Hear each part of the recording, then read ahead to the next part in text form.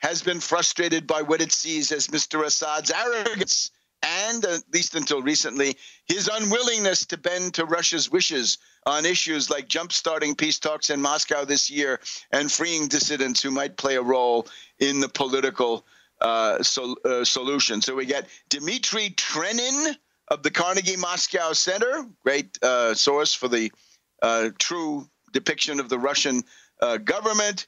And we get a couple of other of these people, similar kinds of think tankers. One long-serving Western diplomat, unnamed, says there's not much chemistry in the Russia to Assad relation. Right? So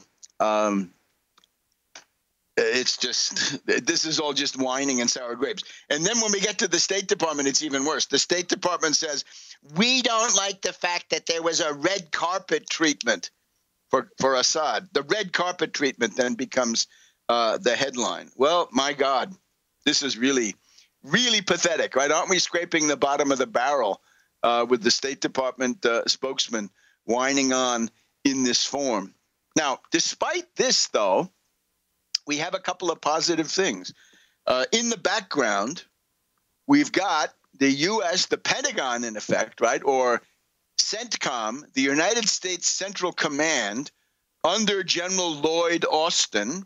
And we've seen that Austin has had his ups and downs, but in the past month or so, Austin has come down against a no-fly zone, against a safe haven for moderate terrorists in the north of Syria.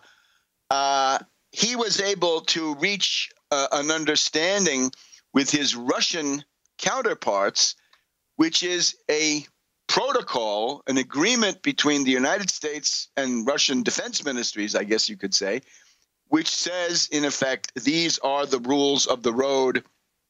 This is sort of the guideline for air traffic control over Syria so that we don't get incidents, we don't have near misses in the air, we don't have people, reconnaissance planes checking out some aircraft and the aircraft gets nervous and then something starts to go off. Air Force Secretary Deborah James says it's a recognition we don't want incidents in the air. Okay, good. We'll be back in a minute on World Crisis Radio.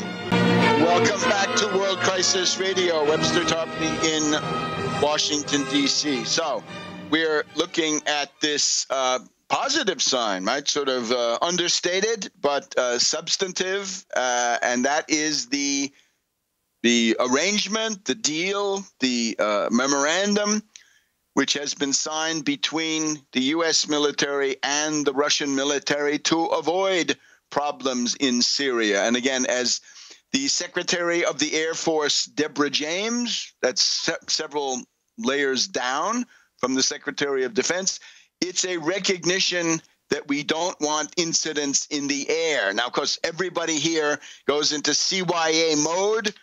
We're not endorsing Russia. We don't like what they're doing. They're not being honest, blah, blah, blah.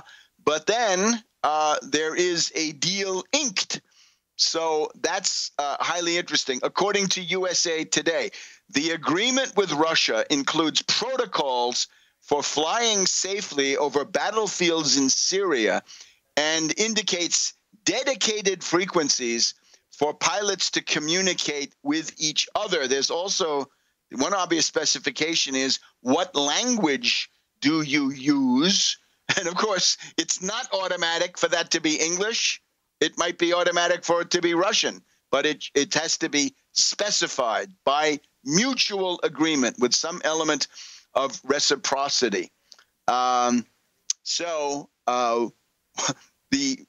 interesting thing about this is the eternal warmonger, right? The bellicose demiurge, John McCain, Walnuts McCain, the friend of the MIAs, so-called, but of course he's not.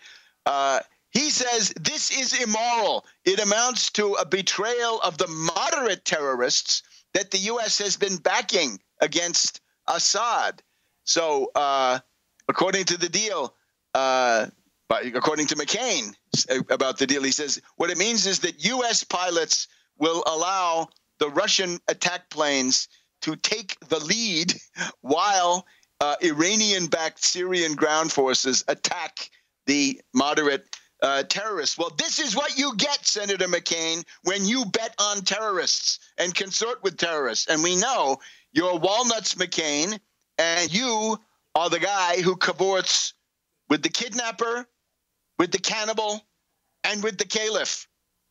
And as you say to Kerry, right, John, you've met all those people. Well, no. McCain says this is not only self-defeating and harmful to our national interests, it is immoral. These people, these wonderful moderate terrorists, that would include the cannibal and the kidnapper, these people put their trust in the United States, believing that we would make good on our promises to help them succeed. Now we are breaking those promises in our haste to give Putin clearer skies from which to bomb our partners. Let's just point out once again, the elementary prerequisite for preventing the collapse of Syria into chaos and the worst terrorist base ever seen in recent history, and, of course, continuing millions upon millions of refugees heading for Europe and the rest of the world.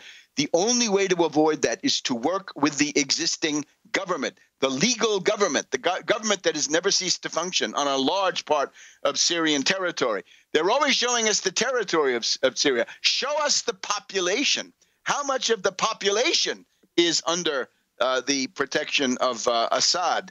And you'll see that it's quite substantial. We also have these all kinds of whining about this, right? But it's simply true. Now, Nicholas Heras, Middle East Security Program at the Center for a New American Security. That's the Petraeus one. The signal it sends is that the United States recognizes that the number one priority of the Russian airstrikes to support the continuation of Assad is a fact on the ground that cannot be reversed. Yes, get that into your head. And it's essential. It's essential. Because if you have the collapse of the Assad government, the collapse of the Syrian state apparatus, then you can't fight ISIS any way, shape, or form. That is the ultimate absurdity of the Allen and Petraeus position. So that's number one. And then we've also got the idea that we're going to have some talks, right? This is now Wall Street Journal, October 21st. The United States and Russia will meet for their first face-to-face talks on Syria since Russian warplanes began flying combat missions there and introducing their own variation into the American-led anti-ISIS campaign. The phony war engineered by Allen, which has opened up this tremendous flank, which Putin intelligently has exploited. But if you're looking for somebody to blame for the defeat, blame Allen and Petraeus and that clique. Those guys always lose, right? This is a clique of defeated generals. They would, in France, they'd all be sent to Limoges. Limoges. That's what happens to defeated French marshals. So Kerry of the State Department will meet Lavrov, as well as top diplomats from Saudi Arabia, that would be Jubair, and Turkey on Friday in Vienna as the Obama administration grasps for a way to salvage its Middle East agenda. Yeah.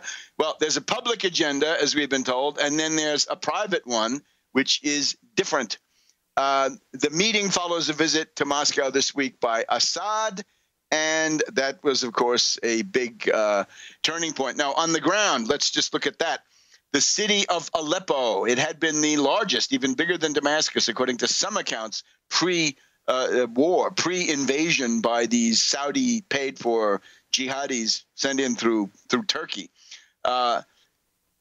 That column, which is now advancing towards Aleppo in the north, this has impacted the Homs area, the Hama area. That's sort of on the way towards Aleppo, and that is now happening. So it's a question of defending what you could call it the Mediterranean coast, what the media like to call the Alawite heartland, which goes from Latakia down to Banyas, down to Tartus. Happened to have visited these areas myself, 2011. So these areas have to be protected. The Russian base, of course, near Latakia. Last week, we had a very interesting account, which you can read about also in the briefing up at tarpley.net and other locations. You can read about how the Russian air defense had been configured, right? This idea of a bubble and a zone of interdiction, at least potential interdiction, if it came to something nasty. So this is all going on. Things are changing that in the sense that, well, as Putin says, the Syrian government has achieved significantly positive results against the various terrorist opposition forces. And this has been going on since September 30th. So we got more than 3 weeks. And again, the Russian sortie number per day is equal to what Allen and company were able to put together in a month or 6 weeks. So it's quite likely that the military situation of the terrorist rebels in general, and that would include Nusra al-Qaeda, but also ISIS soon enough, that will become quite critical. So I think, remember, what the U.S. says in public is one thing. This idea of a different agenda by Obama in the background is another thing. Now, this brings us to the big event of today. That is to say, the 22nd of October. And this is the long-awaited appearance by Madame Clinton in front of the Benghazi, pardon me, the Benghazi committee. She's something to sneeze at. Okay, we'll get to that. We'll get to Hillary Clinton and the question of Petraeus and Carter Ham, which is not coming up in front of this committee, but which is essential. Back in a minute. Crisis Radio. Let me just remind everybody, Rome, Italy, October 26th, Monday. The No Guerra, No NATO conference in Via Cavour, the Cavour Conference Center, Centro Convegni Cavour. And then on October 31st, Halloween, and November 1st, All Saints, I guess. Friedberg, Germany, near Frankfurt. That is within the S-Bahn. I think if you're in Frankfurt, you can get there very easily. Or if you're in Mainz or Wiesbaden, I think you can get over there. So I hope to see old friends and new friends at both of these. We will improvise contact meetings for the Tax Wall Street Party United Front Against Austerity. Now let's look at Hillary and her appearance, much touted, right? Now, you have to remember the prelude to all of this is that Hillary's got all her ducks in a row thanks to the treachery of Bernie Sanders, who saved her in the Democratic debate as these other candidates, such as they were gearing up to make a big gang tackle of Hillary. It was Bernie who broke that momentum and saved her from some kind of criticism about her nefarious and probably illegal practices of keeping her own private email. Not the greatest issue, but whatever it was, that was the issue. And Bernie didn't care about the issue. He cared about being a border guard, a sheepdog, a stalking horse, a flank guard, whatever, a gatekeeper. That's Bernie. Now, today, Madame Clinton is up there dealing with essentially a bunch of quite crude, amateurish things coming from Trey Gowdy, Trey unscrupulous, Trey unprepared. And his big deal is, let's look at all these emails, and they're actually deducing. They say, how come you had more emails about Libya in 2011 or 2012? This obviously not going anywhere. There are two sides to this now. Remember, Mrs. Clinton, of course, has the worst of motives, to be sure. She's power hungry and Wall Street representative, and of course a warmonger, right? She's a neocon. She is always the biggest warmonger in the room because she has to be.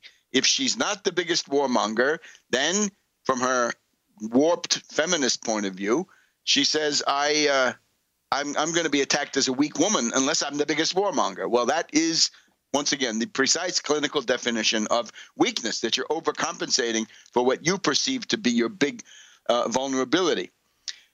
Benghazi was an October surprise. Why did it take place on September 11th, 2012?